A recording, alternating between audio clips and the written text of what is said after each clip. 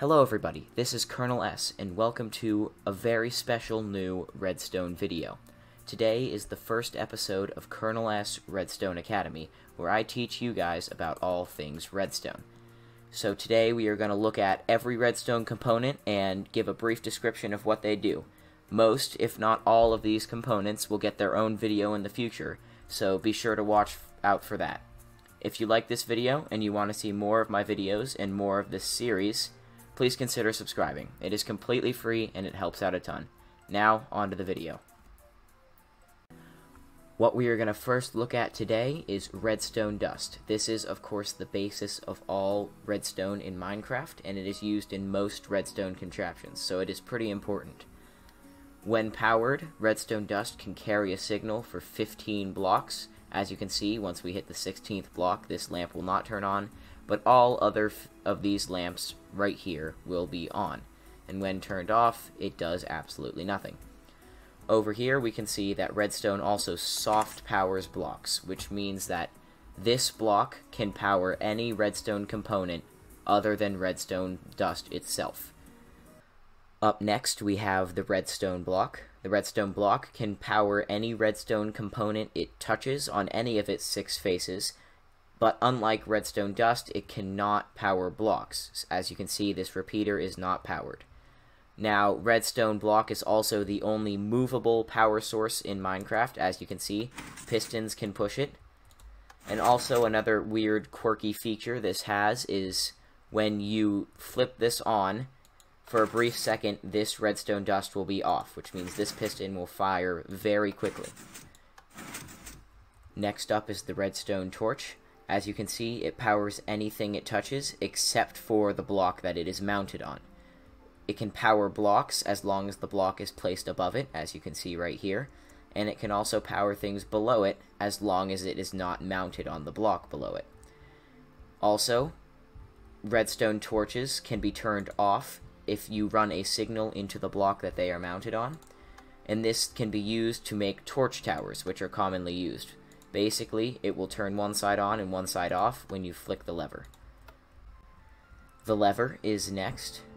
A lever is a pretty simple power source in Minecraft. You flip it on, and it turns anything it touches on, including the block it is mounted on.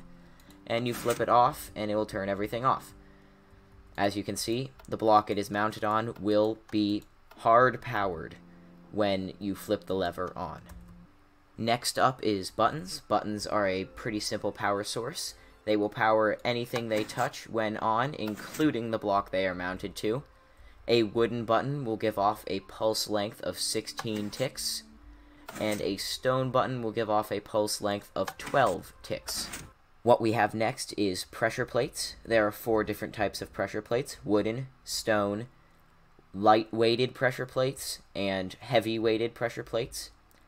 Wooden pressure plates will be affected if you throw an item on top of them, as well as if you stand on top of it. Stone pressure plates will not be affected by items, but will be affected if you stand. And lightweight and heavyweight pressure plates give off signal strengths based on how many items or entities are on top of it. So if I stand on top of it, it is a signal strength of 1, but if I quickly throw an item on top, before I pick it up, it turns to a signal strength of 2, because there are 2 entities on top. A heavy-weighted pressure plate takes a lot more to give off more than 1 signal strength. As you can see, I throw 4 items on top of it, and it still does not give off a higher signal strength than 1. The tripwire hook is next. The tripwire hook, when connected to string, creates a tripwire. And whenever a player or entity steps on the tripwire, anything beside the hook or the block that the hook is mounted on will be powered. So as you can see, this piston is powered by this block alone, and the redstone dust on the sides is also powered. Next up, we have the daylight sensor. The daylight sensor is a very simple power source. It will give an output based on how much light or dark there is. There are 2 modes, light mode and dark mode, to a daylight sensor. The target block is up next. If you shoot a target block with an arrow, it will give off a redstone signal strength based on where you hit it in the target. So if you hit it dead in the center, as you can see, it gives off a full 15, but if I hit it somewhere on the edge, it only gives off 3. And I think I could probably get a signal strength of 1 out of this, but that just depends how good I am. There we go. So a signal strength of 1 if you hit it right, barely hitting it. A target block is also not a solid block, so repeaters cannot power things through it, nor can any other redstone component. Next up, we have one of the most important redstone components, which is the redstone repeater. It will take an input of any signal strength and output a signal strength of 15. Also, repeaters can be set to delay, meaning they will wait before they turn on and turn off when powered. Right now it is at 1 tick delay, so it almost turns on instantly. If we set it to 4 ticks, though, it waits quite a bit to turn on and turn off. Also, repeaters can take an input from a soft powered block, so if you run redstone dust into a block, it will power the repeater. What we have next is comparators, one of the most complicated and most useful components in Minecraft. So a comparator will take the input signal strength and output the exact same signal strength. So as you can see, this is at a signal strength of 11, I believe, and it will output the exact same signal strength, if you can tell. Now, if you were to input a greater signal strength going into the side of the comparator, it will shut off the output. So as you can see, this lever is closer to the comparator than this one is, so when this is off, this will give out an output, and when this is on, it will not, because this is a greater signal strength than this. Also, comparators can be set to subtract mode, so it will subtract this signal strength from this signal strength if you set it to subtract mode. All you have to do that is right-click the comparator. So, as you can see, this is on, and it gives out this much signal strength, but when this is on, it subtracts that, and you can see it only goes for 2 now, because this minus this is 2, and it will not power this, but it will still power this. Also, comparators can take outputs from containers. More on this later, but this is what it looks like. As you can see, it gives off a signal strength based on how much is inside this container. Next, we have another very useful redstone component, which is the observer. The observer can detect any change in the block behind it, such as if you were to break or place any block or anything that can be placed. And it can also detect a change in redstone signal strength. When I turn that redstone on, it will power the observer and give off a 1-tick pulse, and when it shuts off, it will do the same. Next up, we have the dispenser. The dispenser, much like the dropper, can spit items out when powered, but it can also interact with specific items. If a water bucket is inside the dispenser, when powered, it will spit out water, and when powered again, it will pick up the water. Same thing happens with lava buckets. Another thing it can do is dispense fully lit TNT.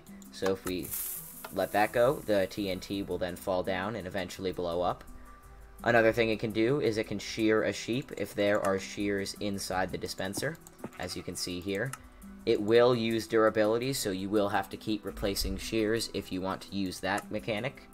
It can also pick up liquids inside bottles. As you can see here, we have 58 glass bottles, and when we power this, we now have 57 and a water bottle.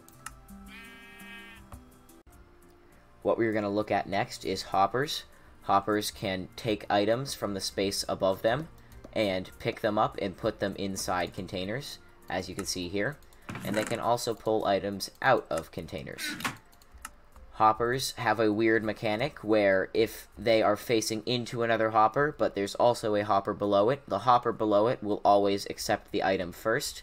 As you can see right here, the item goes down in there. But if we back up the hopper, meaning that there's going to be more items in the hopper than this hopper down here can handle, some of the items will go into the other hopper down here. Also, hoppers can be turned on and off, so right now you can see that if we put items in here, they will start draining into this hopper, but if we turn this hopper off, this will no longer suck items out of this hopper, meaning that this will stop draining. Next, we're going to look at containers. What falls into this category are the lectern, the cauldron, the shulker box, the chest, the barrel, the composter, the dispenser / the dropper, and item frames. Also, hoppers too can fall into this category, but we already covered them.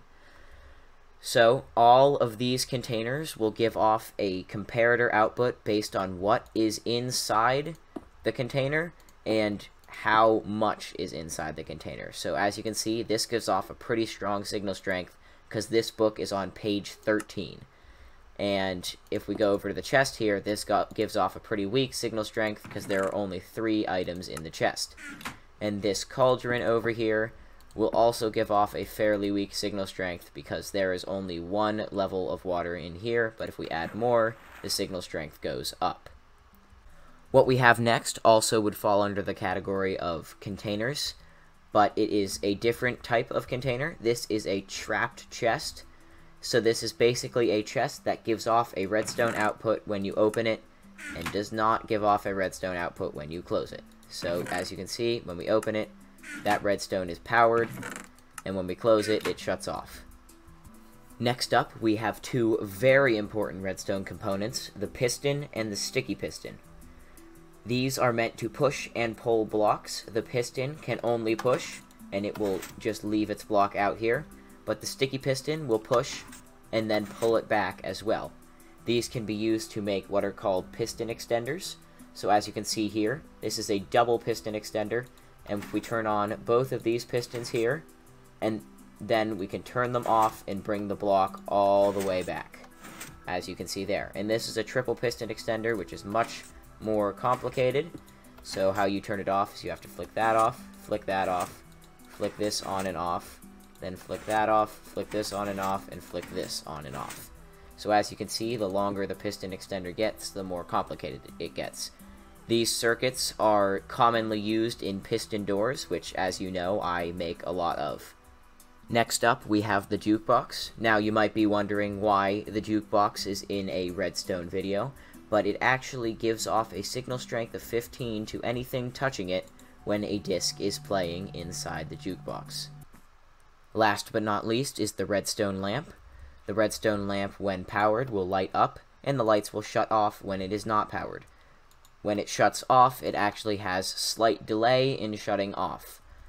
It can also be detected by observers when it turns on and when it turns off.